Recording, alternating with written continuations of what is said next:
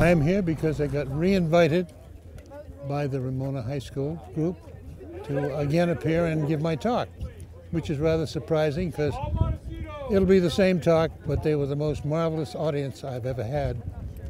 And I commented to the vice principal and the principal when I was finished. I said, this has been the best audience I've ever had. They paid attention, they were quiet, and they asked a lot of very intelligent questions.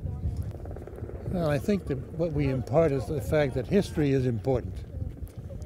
And obviously World War II was a very significant factor in the world. And we have to remember that. And this is but one little piece of that situation. And the fact that, I was a bombardier and a B-24.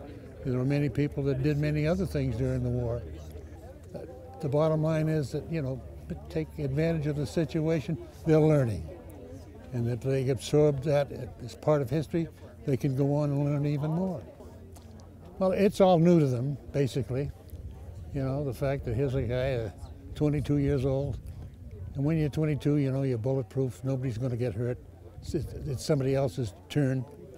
And the whole story, I think they're interested in what happened in the German prison camp, obviously, what the Germans' reaction was, how we gave them a hard time, and we did little things to provoke them. But so history is important.